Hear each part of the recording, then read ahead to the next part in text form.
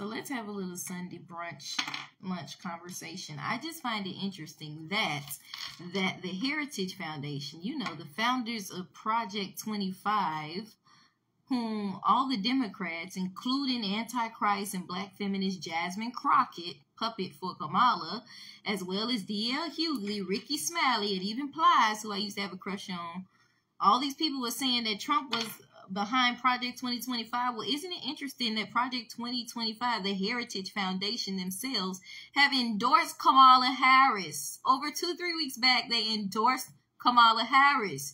And when asked why, they said, let's be clear. The only candidate for us, the only one that lines up with our policies, like taking away Social Security, taking away health care, taking away your American benefits that you worked so hard for, is Kamala Harris. They said, y'all got it all twisted. We want Kamala.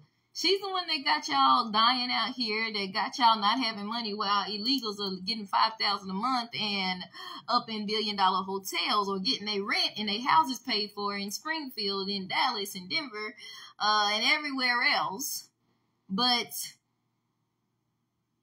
y'all think I want to be with Trump. Heritage Foundation said the only one for us is Kamala Harris. They said she's the only candidate that matches their policies. And rumor has it that ever since the Heritage Foundation has endorsed Kamala Harris, Jasmine Crockett been real quiet. You was running your mouth over there blaming Trump, talking about he the founder of Project 2025, telling us to vote for Kamala because he was behind 2025. But what happens, Jasmine Crockett, when Project 2025, Heritage Foundation, why is D.L. Hughley? Why is Jasmine Crockett? Why are all these Democratic puppies quiet now that the Heritage Foundation has endorsed their candidate, Kamala Harris, Holla, whatever?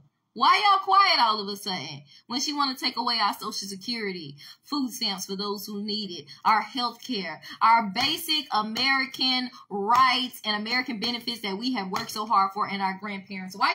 This is why you can't trust the Democratic Party. The party of slavery, the party that wants to blame the right and Trump and everybody good for anything bad. Why is it that Putin endorsed Kamala Harris? Why is it that the Heritage Foundation endorsed Kamala Harris, Jasmine